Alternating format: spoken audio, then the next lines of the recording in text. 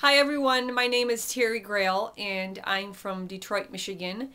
And before I even begin to tell you about my 2008 big give for this year, I want everyone to know that everybody can make a difference. It doesn't matter what your grade point average was in school, how much income you have in your bank account, what type of home you live in, what kind of car you drive.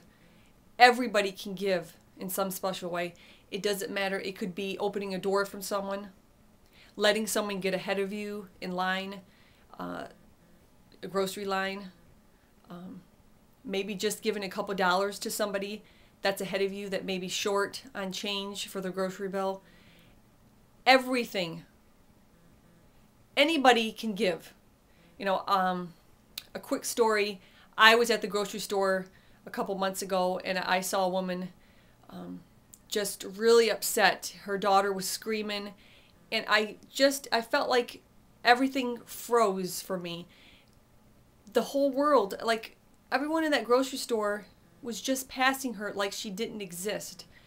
And I thought, this is wrong. Something's wrong here. So I approached her and I said, "Can I help you?" And she was just in tears. All she wanted to do was to be able to pay for her groceries and get out of the store. And her child was so upset that she couldn't even get her food on the conveyor belt. So I just calmed her daughter down, talked to her while she paid for her groceries. Now, it was just my time that was spent. It didn't cost me anything. And it's just thinking about somebody else instead of yourself. Now, I want to go to 2008 big give. 2007, my big give was I revamped a shelter in Pontiac, Michigan. The project turned out to be so successful that it ended up in a national decorating magazine called Paint Magic. It's a special annual publication of country decorating ideas. HGTV, a Room by Room, has already picked up the story and the photos, and they're very excited to show it on their show. Now, 2008, I am going back to the same shelter, and I am going to revamp the 9 private bedrooms there.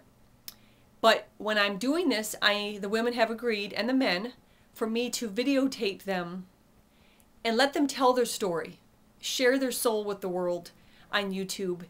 And they are hoping that this is their way of their big give, is that others will feel like they're not in the dark, that there is hope, that they can turn their lives around, and they're living proof of that.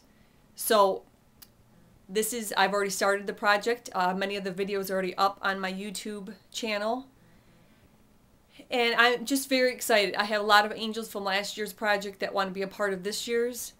And I video journaled that whole entire project last year, and it just turned out I healed so much of my own life and so many emotional demons I had in my life because of that project. And I would like to say that the women at the shelter, they helped me. They were the angels that helped, that were in my life. They were just awesome teachers. The women that have seen the darkest days were able to pull themselves up and have enough strength to walk in that shelter and say, I don't want to live like this anymore. I want to have a better life. So anybody, if you want to turn your life around and heal your own self, heal somebody else and make a difference in their life. Thank you, guys. Thank you, Oprah. Thank you, all the judges, for just doing an awesome show. God bless.